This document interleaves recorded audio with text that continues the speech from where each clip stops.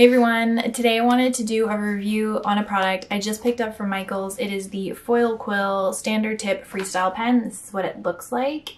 It's basically a metal pen that you plug in and it heats up, and then you draw on the foil and it transfers the foil onto your surface. At Michaels, this is $60, which is pretty expensive. On Amazon, I found the same pen for $36.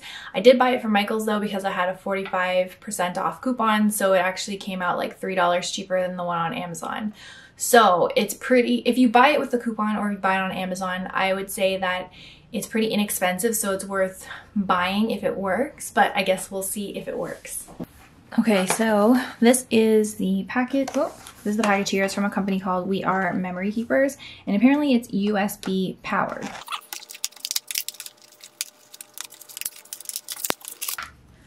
Okay, so this is the pen. It has like a rubber grip here. It has the little leaf here, and then it has this tip. There are 4 tips available. At Michaels, they had this one, the bold one, and the fine one, but I've also seen a calligraphy or calligraphic one, which is basically the flat nib. So I kind of want to get that. If this works, I probably would. And then it also comes with this little roll of foil. So it's very, very thin. If you've used any of the products that do heat transfer foil, like the Mink machine, then you probably know. So that's basically what it is. And then there's just some instructions. Just says to plug the pen in and allow to heat for 5 minutes. Place foil over project and secure using a low tack tape. Slowly draw or write to ensure a clean transfer. So I have warmed up the pen for 5 minutes, and don't touch the top because it's really, really hot. I have a few pieces of leather. I have this black leather which has a textured surface. I also have this leather which is unfinished, untreated. It is raw, very, very flat. It's the veg tan. I also have this gray leather, which is also very flat. It does have finish on it, I believe. Also have some brown leather and another type of black leather.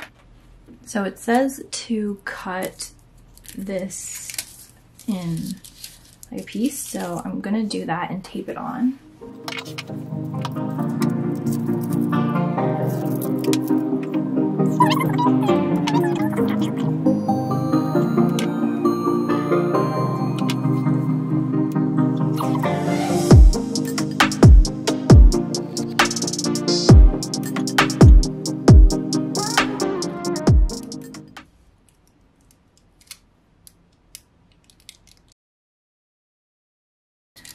It literally did nothing at all.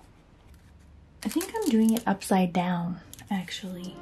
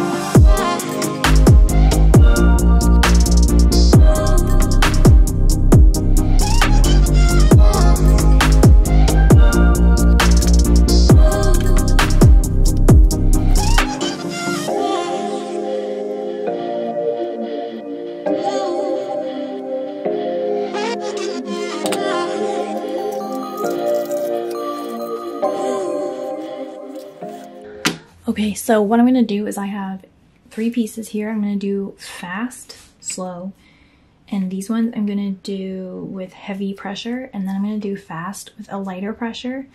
This one I did slow with a heavy pressure, and majority of them I have been going really slow with a heavy pressure. So I'm going to try and see if the speed helps.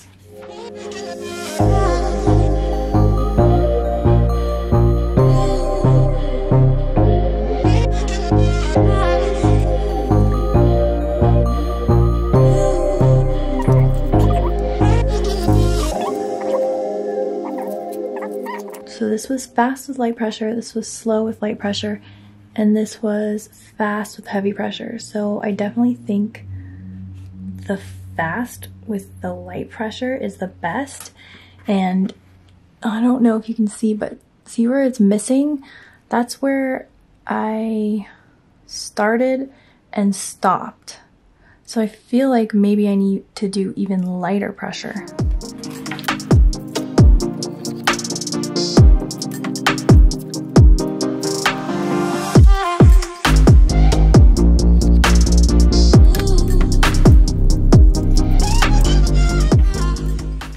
Okay, so that's better. You can see here. Oh, it looks even better.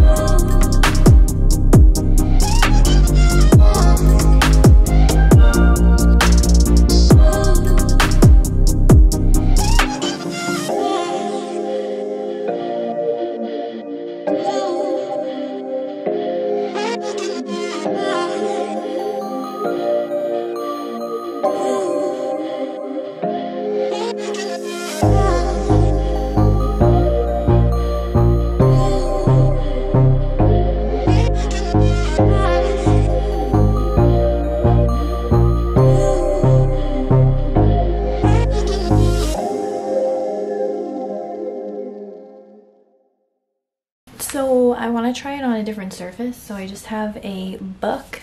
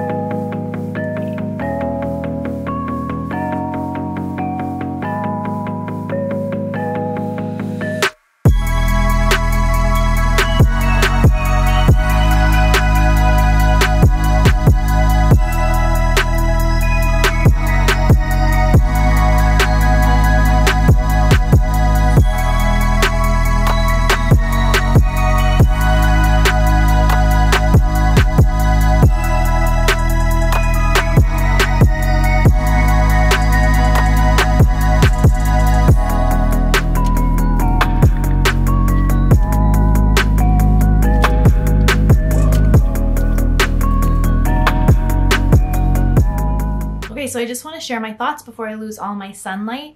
Overall, I would say that this pen is definitely worth the $36 I spent on it. It's one of those brands at Michael's that you can use a coupon on. So if you are going to buy it at Michael's, I would wait till you got a coupon, or you can get it on Amazon. It is cheaper on Amazon. And I tried it with a few different surfaces. My hope was that I could use it with leather, and you can, but I would suggest a totally smooth flat leather. It worked really well on the veg tan leather as well as that gray leather I used. This one here where I have all of the different tests on here. It works really well, but my advice for this surface as well as the others is to use a light pressure. I think you assume that you have to use a heavy pressure because maybe that's like a heavy pressure will get you the most gold put down, but actually it's the opposite. I think when you apply too much pressure, the pen puts it down, but it also maybe lifts it off and rubs it off. I think, I'm not really sure. So I found that when I used a very light pressure and you want to go slow so that it heats it up, that's when I got the best results. And of course using a flat surface. So this leather worked really well as the veg tan leather with this embossing. It didn't work well with the textured leather, especially when I used the textured leather and embossed it and then tried it. That didn't work, and I'm not really sure why, because I thought that the embossing would kind of flatten it, but it just wasn't working. And overall with the more like textured leather where it has kind of this kind of finish where it's like pebbled almost, it works, like it goes on there, but it's just a little inconsistent. There's like parts where it didn't totally meet or touch the surface because some parts are higher and some parts are lower. So I would definitely recommend a flat leather, smooth flat leather. And then you can also use it on paper. I tried it on this book and it worked really well. I think that was the best I think it worked the best on the book. And then I also tried it on wood for these pens and it worked for that too. It wasn't completely 100% even, but it was enough that it looked good. So that's pretty cool that you can try it on some different surfaces basically. I did try it on glass, but it worked, but it wasn't great. And if you rubbed it, the metallic kind of shiny finish would come off and then it was left with like a brown or muted gold. So I wouldn't recommend for glass, but I just kind of wanted to see if it would work. So overall, I think it's a good kind of fun tool to have. You can do lots of different things with it, and I think it's pretty inexpensive. And you can also buy so many different colors of foil, so you don't have to do just gold. If you have any questions, let me know, or if you want me to try it on other surfaces, let me know. Or if you have tips on how I can use it and you get an even better result, I'd love to hear that too.